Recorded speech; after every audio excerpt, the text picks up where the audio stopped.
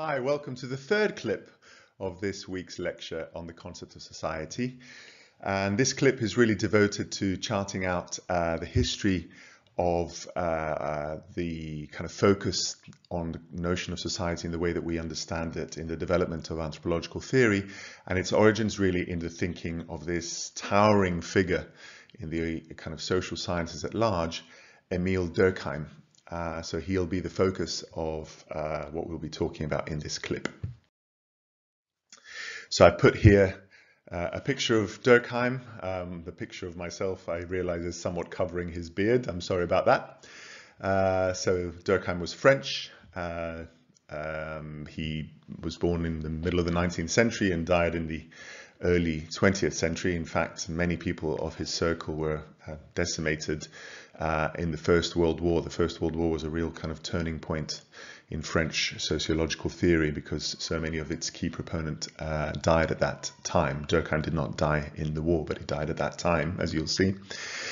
Now, what is Durkheim most famous for? He's famous for this idea, which we discussed in the previous clip, that society is not just a sum of individual human beings. There's more to society than the sum of its parts, right?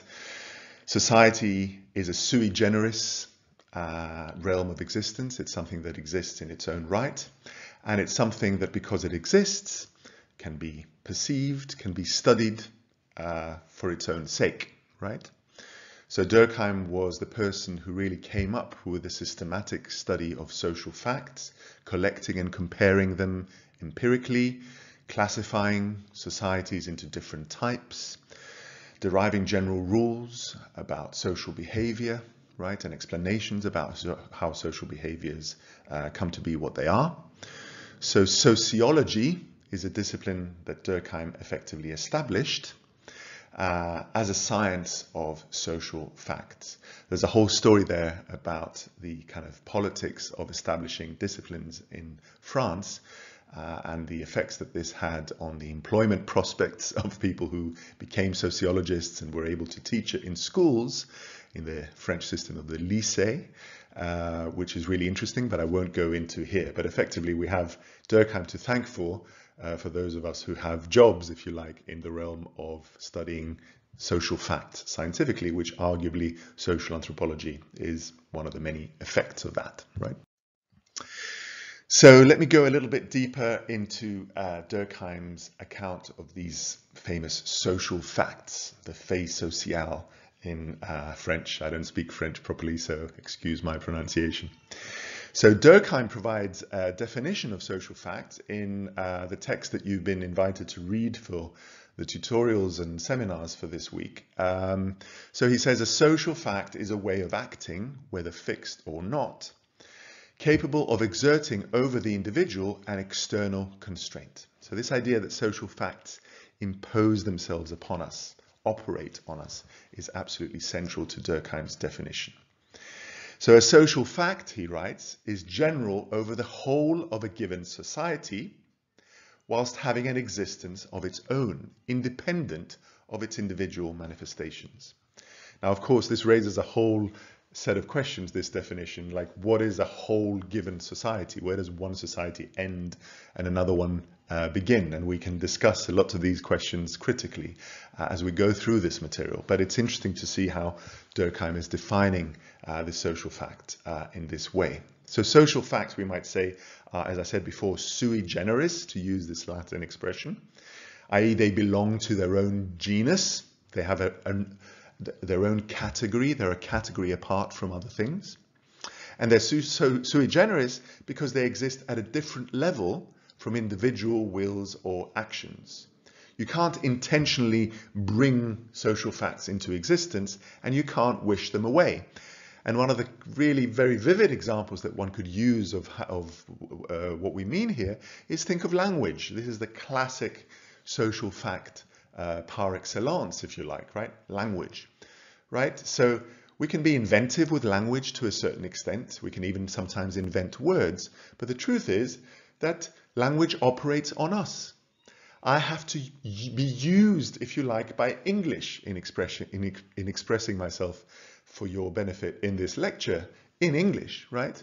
So I can't make up sounds any which way I please. I have to use the words, the vocabulary that is available to me, the grammar and syntax through which English makes sense. English, for some of you, might be a second language, a language that you've learnt. Well, you've had to learn yourself into English, right?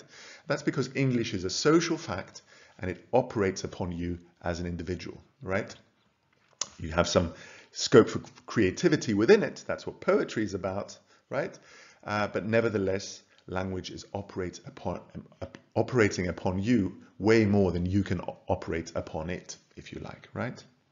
And for Durkheim, social facts are to be understood as the product of collective consciousness, right? The totality of beliefs and sentiments that are common to the average members of society and that has a determinate system with a life, or forms a determinate system with a life of its own, right?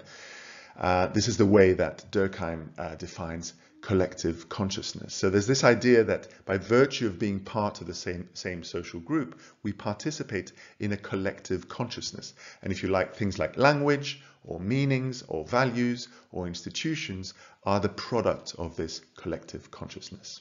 That's the way that Durkheim thinks about it. Now, underlying Durkheim's account of social facts and their independent sui generis existence is really an argument about different levels of analysis and an argument against what we might want to call reductionism, right?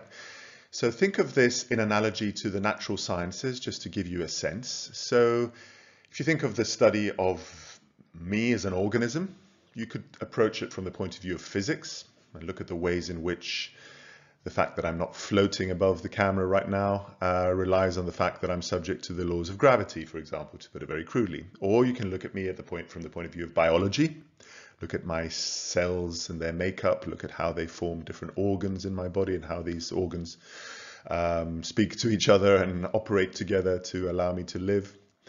And I can go to a different level of analysis, if I want, to look at the chemical processes that underpin these biological properties of my body, right? So go down to the molecular level of my makeup as an organism by looking at it from a chemical point of view, right? Now, these are all different levels of analysis, and they relate to each other, but they don't translate directly to each other. So it's not that ultimately questions of physics will be answered through answers provided by chemistry, right? It doesn't help you to explain the ways in which I'm subject to the laws of gravity by going down to the level of my chemical makeup, right? Those are separate levels of analysis that may inform each other.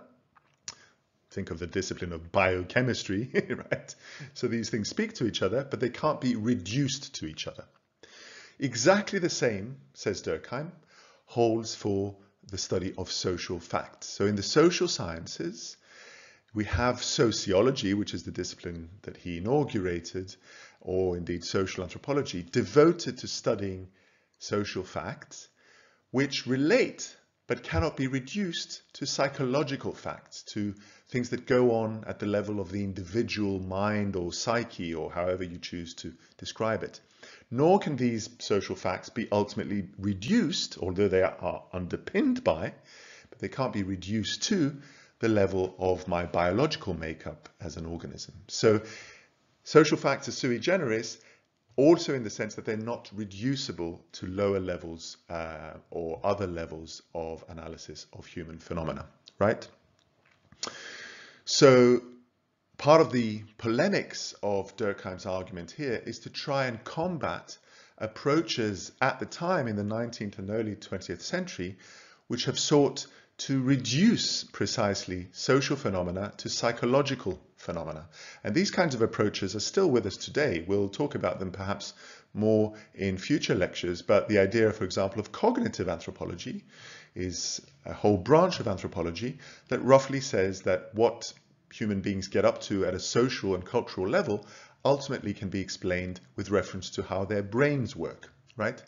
So it's by virtue of our brains and the makeup and biological and evolved capacities of the brain that we can even have such a thing as society. That is a reductivist explanation. Durkheim is flatly against that kind of form of reduction and is saying, no, social facts need to be studied in their own terms. A very important idea. Indeed, another very important idea that's connected to this one, that is often referred to as one of the signatures of a kind of Durkheimian approach to sociology, is the so-called organic analogy. Society can be conceived for Durkheim very much like, by analogy, to a living body, right? And this breaks down to a series of ideas which are really central to the approach that he's taking. One of them is this idea of continuity that I referred to earlier when I was talking about UCL continuing while we are born, live through it, and then die, to put it very kind of dramatically, right? So if you think about it, the body is composed of cells that are constantly being replaced. I mean, I don't know, I'm not a biologist, but I remember this thing, I probably saw it somewhere in Wikipedia or something, that every 7 years or something, maybe this is wrong, excuse me if it's wrong, each and every cell in my body will be different, will have been replaced from 7 years earlier. If it's not 7 years, it's some other period. But that idea that the cells in our body are constantly being replaced is fundamental, of course, to biology, right? But my structure as a body remains the same, right? I continue to have the same bodily structure, even though it slowly ages. Of course, I'm painfully aware of that. Similarly, people replace other people in society, but social structures, while obviously changing over time, do perdure, do endure, do remain in certain respects the same. And this is the question of social reproduction. And that's one aspect of the organic analogy. Another one is this idea of function, which we'll talk about a lot in the next clip, which is, so the way that my body works is that I have different organs. I have the skin, I have the nervous system, I have different particular organs, the heart, the spleen, the stomach, whatever, right?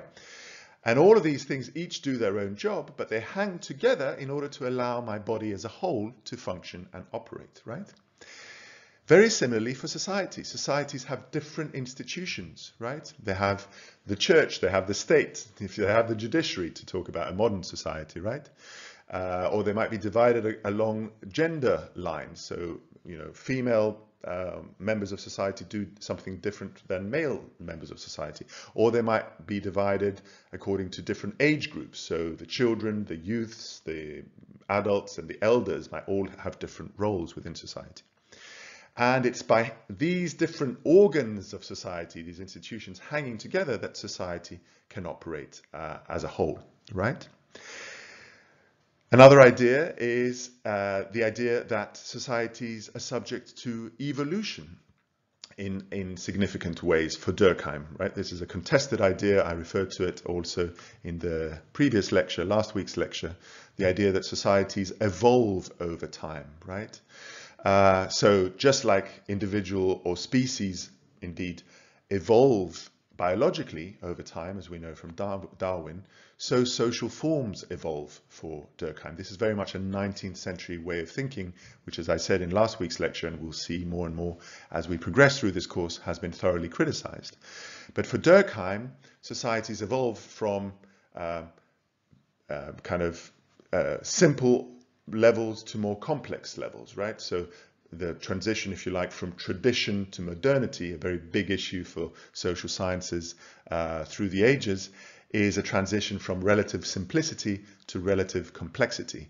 And in a famous book called The Division of Labor, Durkheim talks about this transition as a transition from the mechanical forms of solidarity to organic forms of solidarity.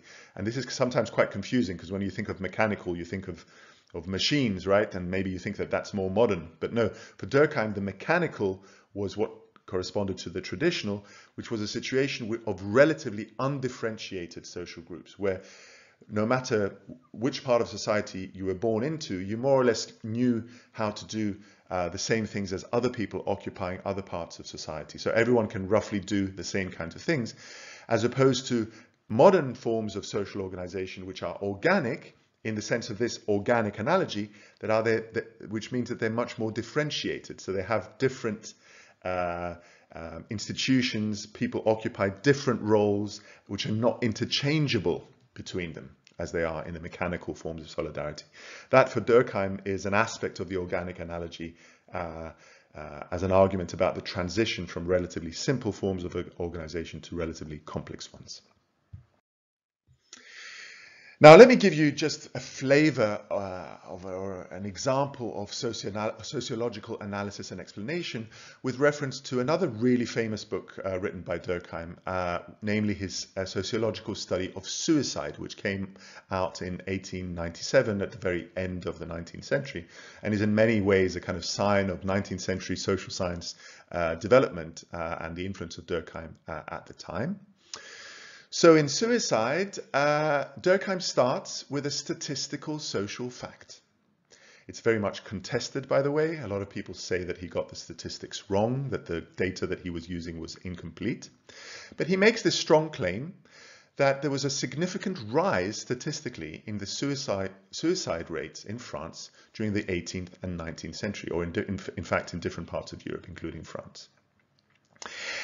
Significantly, he says that this social fact is differentiated according to the different religious communities that compose French society in these 18th and 19th century.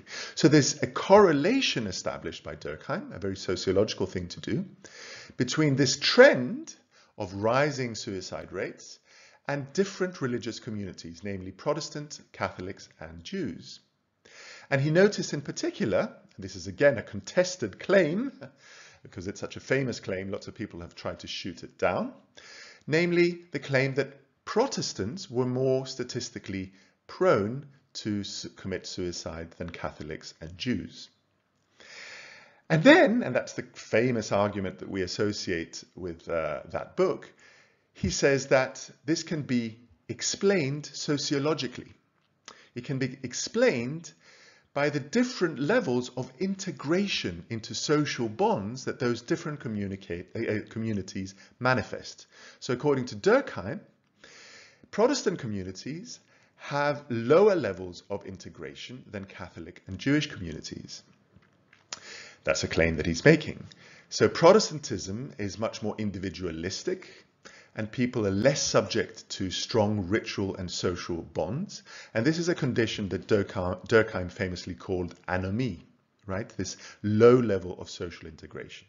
And when you're less subject to social bonds, you are more likely, according to Durkheim, to lead to individualistic behavior. And one of the expressions of this is the propensity towards committing suicide. This is a very famous argument that Durkheim advances, and it gives you a flavor of what sociological, social facts-based explanations look like. There is there, embedded in this argument, a distinction between normal and pathological forms of behavior. So suicide is pathological, not because it's a bad thing to do, but because it's just an excessive intensification of a certain trend, right? So for example, for Durkheim, crime is absolutely normal, while the rise in suicide rates is pathological. You might deem crime to be a bad thing, absolutely, but it's an absolutely normal part of social process. So there's nothing pathological about crime for Durkheim. It's a really important part of social functioning, right?